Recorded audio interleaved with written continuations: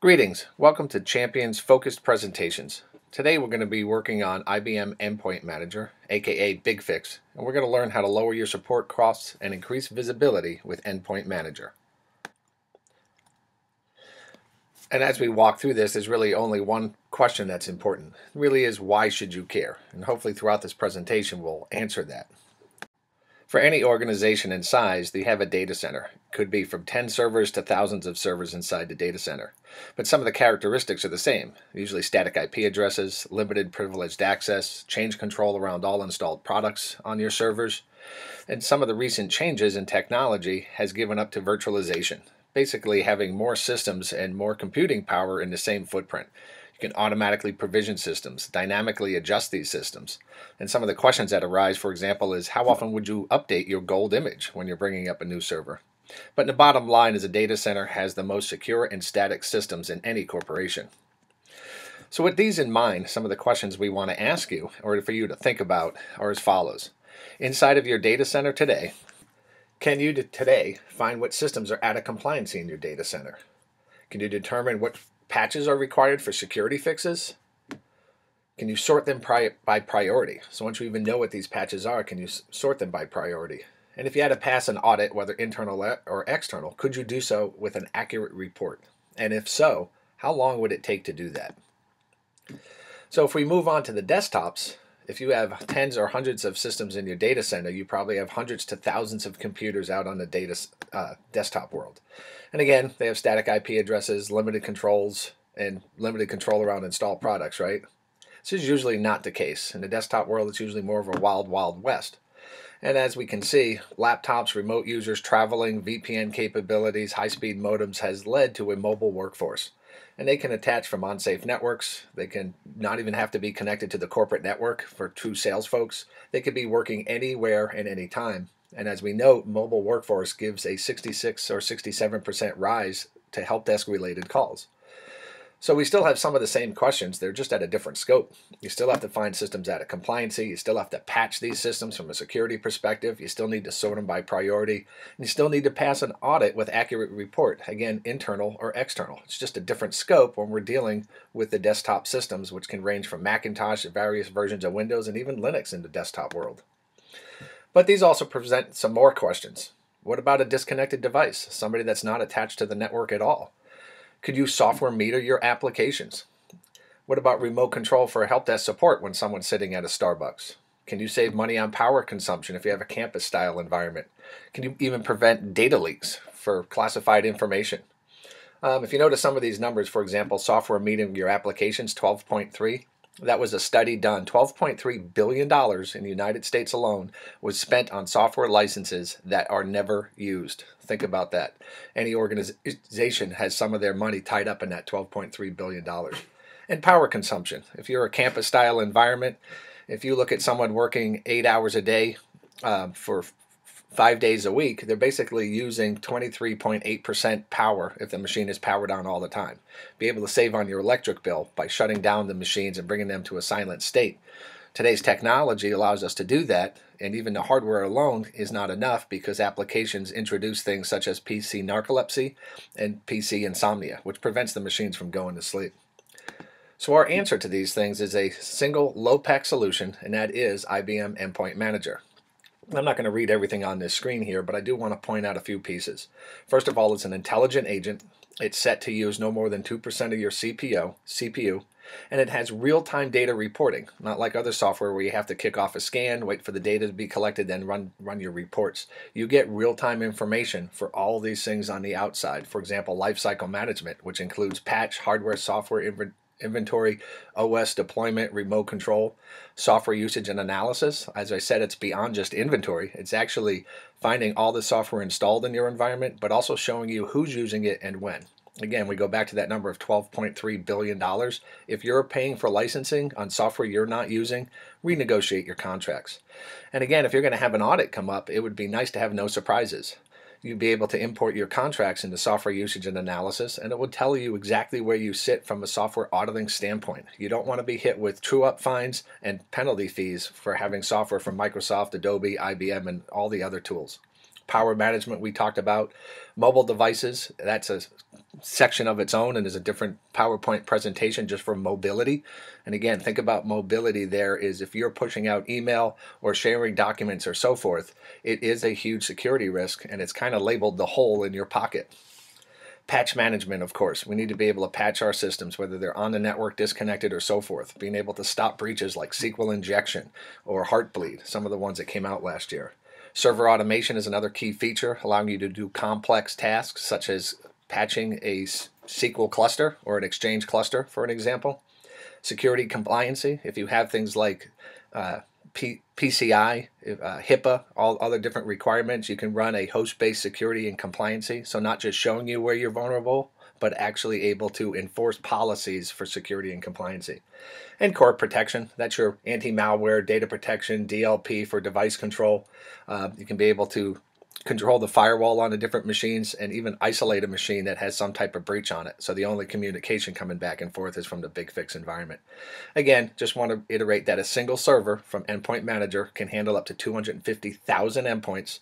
It is a real-time reporting system because the intelligence is actually sitting down at the agent. And the beauty of this is, one, it's a single solution, single console. It's a single agent that's been able to do all of those functions above, just needs the license to say it's okay, over a single port, which makes your network team very, very happy. So if we take a look at this, what is your average architecture in a BigFix environment? Well, first of all, in your data center was where you'd have your server, run on SQL Server, and it would be able to pull content down from the internet, meaning all your new patches and so forth would be coming down from the internet, from the BigFix systems. So for an example, when Microsoft releases its patches, the IBM team is out there validating the patches, creating the Fixlet content, which gets automatically pulled down to your server, kind of like a news group. Your server in turn is able to push this out to your machines. It's not making any changes. It's simply asking these systems what patches are needed to be applied to different systems. Basically, are they relevant? For a small office, we pop in a relay, which is nothing more than a piece of software that could be sitting on a file and print server, backup domain controller. Doesn't have to be a dedicated server. And then it would be able to handle the bandwidth of data coming from the corporate center to the small office and then fan out to the machines there. If you do want to control disconnected machines, meaning someone sitting at home, someone at Starbucks, you simply need a relay in the DMZ. The relay in the DMZ will handle your DMZ devices across the firewall over that single port, and will also be able to report on machines in real time that are out on the internet itself. And even if you're flying on a Delta jet at 30,000 feet and you launch into GoGo Wireless, you are again managed in real time back at corporate headquarters. So let's take a quick look at patch management. Again, you get IBM content from the cloud. You don't have to run around and figure out, reading news groups and figuring out what new patches came out, have to scan your machines, log on to them, determine if they need patches. You're going to get that data automatically. When you come in the next morning, the system is already going to tell you which machines need patches where. And again, it works across Windows, Mac OS, Linux, and Unix. The benefits of this simply is you're reducing your patch time. Most organizations, if they're doing pretty well, have a first pass remediation rate from 60 to 75%. With Endpoint Manager, it's proven that we can increase that first pass remediation rate to about 95 to 99%. Again, going from weeks and days to hours and minutes to actually do and enforce your patching across the board. And again, it's automated self-assessment. There's no scanning required. There's no work on your part. The endpoints simply check in and tell you what patches are relevant and where you need to start patching your environment. And if you can do this, here's a simple dashboard that comes up. Putting in any environment, it's instantly going to give you a return on investment and show you which patches have to be delivered to which machines. Again, no work on your part. The system does this for you automatically. And really, where are you saving most of your time? If we look at a normal patching process, you'd have to monitor, research what patches are available. You have to test the packages, make sure that the patches are actually applicable in your environment. You have to analyze your environment for missing patches. You actually have to go and detect that. And then over on the patching team side, you would actually prioritize your systems. You'd start the patching process, and then you'd have to start everything in green all over again to determine, did the patch actually go into place, right? Which machines missed the patch. In this case, everything in green is automated from BigFix. And really what you're responsible for is over there in the yellow. And that's the integration or intervalues you're talking with your change management, right? When do you deploy patches? What is your downtime? Can I reboot the servers and so forth? But 60% of the work has simply been moved over into pure automation. One of the other things we look at is the patches as they come over from IBM in the Fixlet inside of the console. We're not hiding anything from you. It gives you everything that the vendor had shot out. So if there's a description of a particular patch, it's going to tell you. If there's any important notes, it'll tell you. If there's known issues, it even gives you the KB article numbers in the case of Microsoft. So again, everything is in there. We can even drill in further and actually look at the exact code that makes it relevant for a particular box. Again, our point here is not to teach you relevancy in this presentation, but simply to show you that every point of the way, you can simply look inside of each Fixlet and nothing is hidden. There's no black box. It's telling you exactly what you're doing. And of course, with these, you're also getting reports. So not just from the console of Endpoint Manager, it also comes with a reporting system that gives you real-time data on the patches in your environment and where they need to be deployed, where they have been deployed, and what steps have to be done next. A very easy to use reporting system from Patch Management. If we look at the Power Management module, again, same agent is running this stuff. It simply needs the license to say it's okay. You don't have to install any more hardware. You can just turn on Power Management, and then you could do things such as enforcing machines to go to sleep, enforcing them to wake up, enforcing them to adhere to patching windows, for example. If you have machines that shut down, but your patching window is every other Thursday from 10 to 1 in the morning, you could make sure these systems power themselves up so they don't miss a patching window. It has a what-if calculator, so you can actually view what your current power consumptions are based on CO2 emissions and the different types of machines you have out there, and basically adjust it and say, well, if I put in certain power management policies, what types of benefits would I be able to get? And over on the right-hand side there, a bank currently running Power Management was expected to save up to $175,000 off its electric bill. Think about that. It's $175,000 in its electric bill that it's going to save from this point going forward every year. On that note, not just saving, most power companies, if you prove that you have a green initiative, which Endpoint Manager can give you the reports for, will actually give you a discount on the rest of your power bill. So a quick look at that. Each machine can show you exactly what it's consuming. Very detailed reports so that we can utilize and give that back to internal audits to show that we're going green, or to an electric company to prove we've taken a green initiative. And again, we have overall reports showing us where our current power consumption is, how often the machines are idle, when they're powered off, when they're in a standby state, when they're actually active. So very detailed reports from Power Management. To actually make this work inside the BigFix console, they give you predefined tasks or fixlets that you can run on your machines to actually bring power management under control. This is not hard to do. Simply enforcing these fixlets into policies then creates a power management structure for your organizations on the desktops that really brings your power management under control. And this next screen here is actually one that we have done, where we started working on a particular set of machines. They started out with a PMI rating of 0. Their bar was way up in the red, and over time we started to show that they could control their power consumption and actually come into a green rate. We could even show them how much money they're saving from their electric bill over time. One of the other modules we talked about, software usage and analysis. Again, not just inventorying your environment, but actually showing you in real time how often and where these software products are in use. So the clear benefits are that you're getting software inventory, which is great, but you're also getting that usage and analysis reporting. So that could help you identify areas where you are paying for software licensing that you're not using, and you might as well renegotiate your contracts, or to be able to show you if you had to deploy, for example, maybe a new SAP app, and you didn't know where your license pool was. A simple report could show us how many we have left based on our contracts, show us if we're under or overutilized, and if we're overutilized, we could find a machine that hasn't been using the application for, let's say, a few months. We could use BigFix to actually remove the application and move it to the new system that is requiring the application. Here's a quick screen just showing you it's not only inventorying the systems. It's hard to read on this, but if you actually look what's circled in red, is showing you how often the applications are actually being used on different machines, if they're being used at all. So again, going above and beyond simply inventory. Within the system, we can also add contracts. So from your procurement area, you can take the contracts for software that you've purchased, assign them out to different groups of machines or the corporation as a whole, and then you can run reports to show you how, if you're in compliancy with software contracts. It'll show you how many are used for which department and how much the software costs, and if you're over or under your current software obligations from a license standpoint.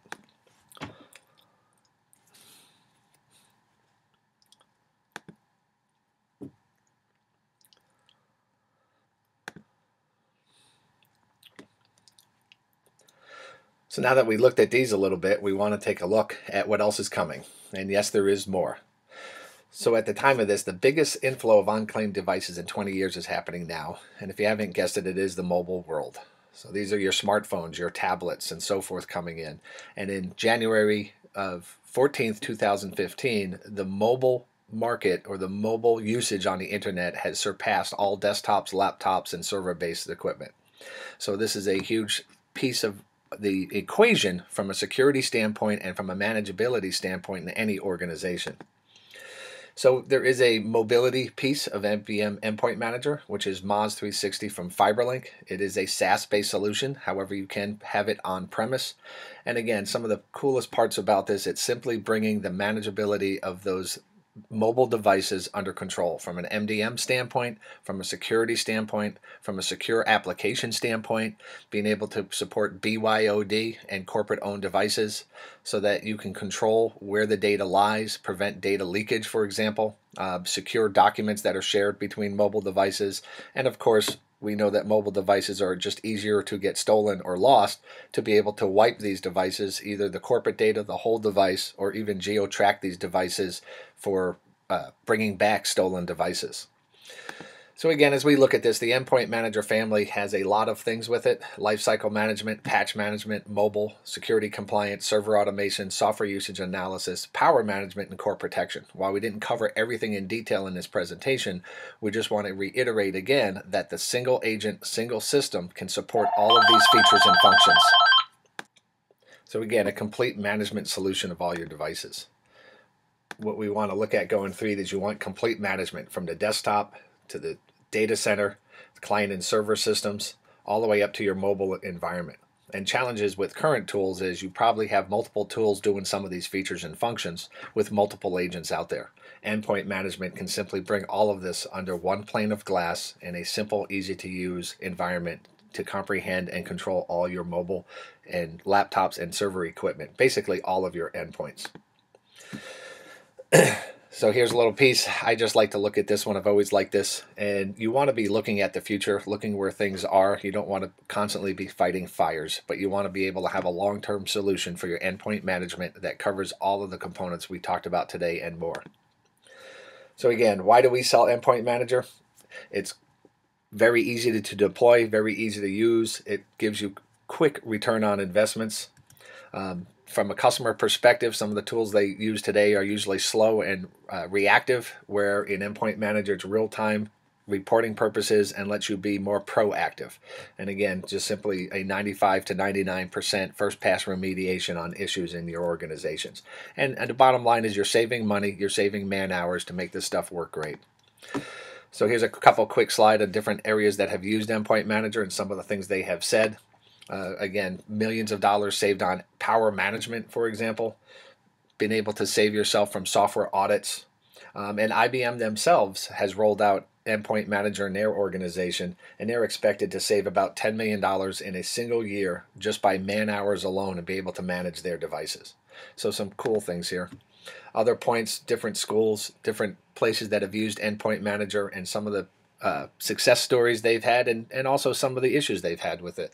So if you're interested in endpoint management, I would urge you to Google it, look on YouTube, and see where different people are using this product. And again, some of the pieces and parts.